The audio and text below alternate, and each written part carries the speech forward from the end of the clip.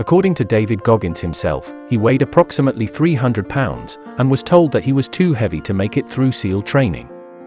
In less than 3 months, he returned weighing 190 pounds and made it successfully into the training. And now, we all know what a super high achiever David Goggins is. So, what can help you push your boundaries so that you can get up from that couch to become your better, fitter version?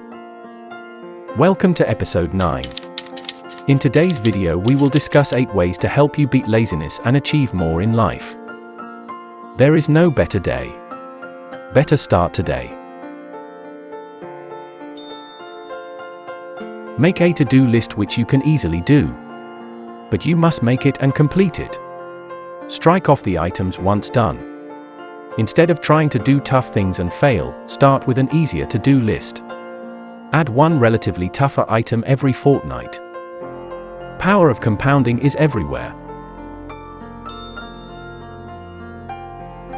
Some people have a pizza day, some a picnic day.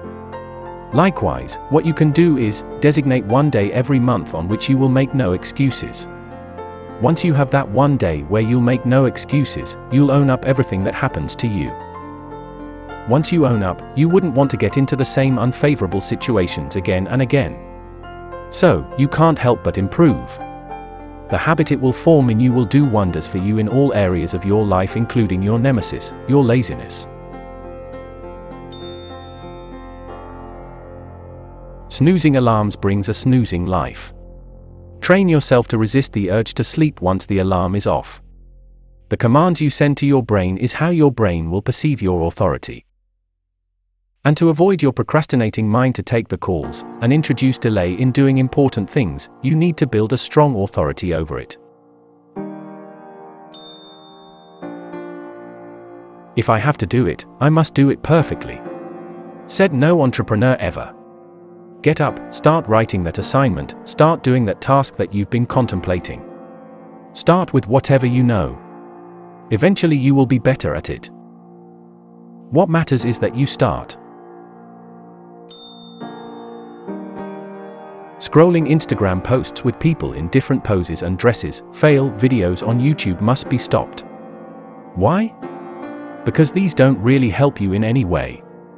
Instead, watching these can bring unwanted feelings. Like feeling not good enough, or being afraid of making mistakes because you may be part of that fail video that you watched. Instead, read biographies. Read book reviews. Contribute to a cause.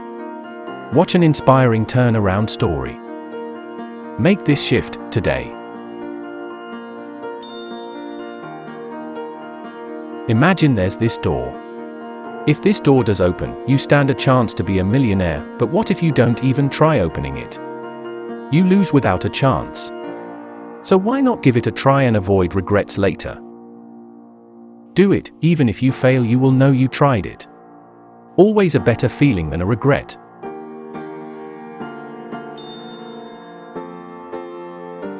Actually, there is never a possibility of working on multiple things in parallel. What you're basically testing is just the ability of how fast you can transfer attention from one task to another. Focus on one small task. Do it. Move to the next. In this way, you will finish the tasks better.